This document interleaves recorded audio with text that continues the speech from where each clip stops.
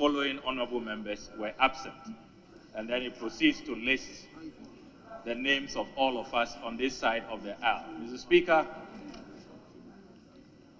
we have indicated that anytime our colleagues appear before the court, we will boycott proceedings. And yesterday's absence was a boycott. So I thought that that will be captured for the record. So it's not as though we just absented ourselves. Because I recall that the votes and proceedings has captured previously walkouts and boycotts.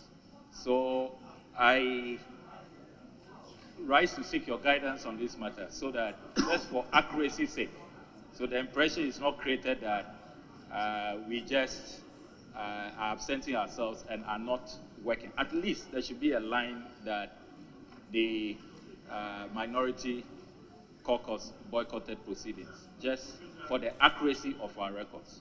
Because in time past, that has been the case, and the table office has captured that accurately. So I'm wondering why that is not happening this time. So, Mr. Speaker, I rise to seek your guidance in that direction.